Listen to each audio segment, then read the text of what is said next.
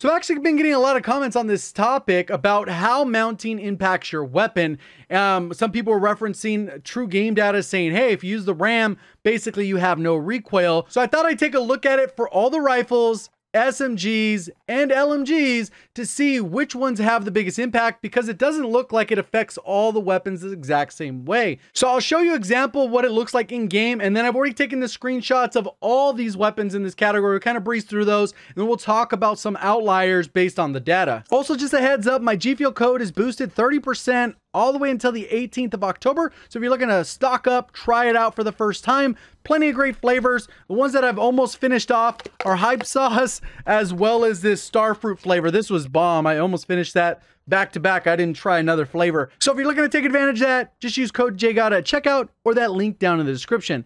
Let's get into it. So here's the first example, 30 bullets. We'll go ahead and aim directly at the wall right here.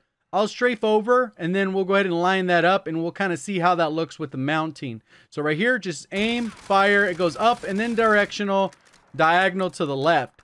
Looks a little bit weird, but if I go ahead and strafe over, I can do the same thing, mount, and it basically gives you no recoil. So this is an extreme outlier, so I thought it'd be worth checking out the rest of the weapons. Let's go ahead and take a look at that now. So here's a quick spreadsheet. I'm not going to go through the entire thing, but basically what I did is I fired the weapon, and then I fired it mounted, and I drew a line in my photo software and basically counted the pixels to the left and counted the pixels vertically, and that gives us our X, our Y, and then Z is basically X and Y combined, or I just put X, Y in there as well. So what we can do is look at how big a difference these are changing. In addition to that, I've ranked them from the weapons that have the most recoil reduction from mounting versus the least. And as we go through all the rifles, there's about a 50% reduction overall, but there's some that aren't as good. The ASVAL, the FAMAS, the AMAX, you're not really getting much of a benefit there from mounting M13, whereas these ones on the top end of the list are getting maximum benefit from mounting your weapon. So right here you can see with the RAM, about a 70% reduction, 63%. The SCAR, the FAL is 61%, the GROW 55%. And then what you notice is as you transition to different weapon types, the patterns change quite a bit. When we jump over to the SMGs, you can see right here that the AUG is the top dog in terms of recoil reduction. This is the base ammo. I didn't do it with the 5.56, but this just gives you kind of an example of how much worse the recoil reduction is for the SMGs versus the rifles. On average with the rifles, you get about a 51% reduction versus with the SMGs, it's only about a 27% reduction, which is very minimal, even though it will help. One of the worst on this particular chart was the P90. It's just atrocious how little it actually helped. I was like, that's laughable compared to the RAM. And then we also have the LMGs, which are a little bit closer to the rifle levels, and they're all right around the same, about 46% reduction. Now let's go ahead and take a look at what that looks like in game head to head. So this ends up being the side to side comparison for all the different rifles. We got the Kilo, you can see that one's cut down quite a bit, the FAL, the M4, the FAMAS, obviously it's a burst, so that kind of impacts it. It gets a chance to recenter in between that 150 millisecond delay or whatever the delay is. Don't remember off the top of my head. Then we got the Odin that's cutting down pretty significant. M13, the SCAR, look at how much tighter that is. The SCAR could be nasty. I still want them to increase the magazine capacity so I could use this in Warzone in something besides solos or maybe even duos. AK-47, it tightens it up significantly, especially on these first couple shots that come out. They are very bouncy versus this the one on the right, a lot less bouncy, very tight. The RAM is just stupid condensed.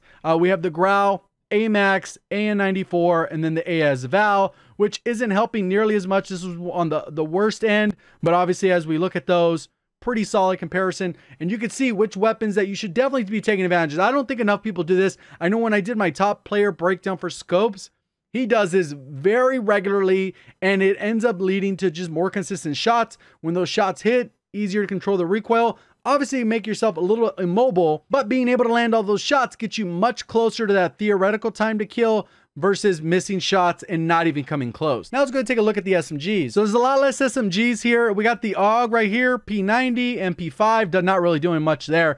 We got the Uzi, the Bison, the MP7, the Striker, and they all look like they're pretty condensed equally, except for probably the P90. They're like almost identical. It comes like 4 or 5 bullets, a little bit tighter, shorter, condensed there. But overall, you can kind of see how it's impacted. It doesn't look like it's helping out with the MP5 that much either. And then we have the PKM, the SA87, which that one looks like it's tightening it up quite a bit.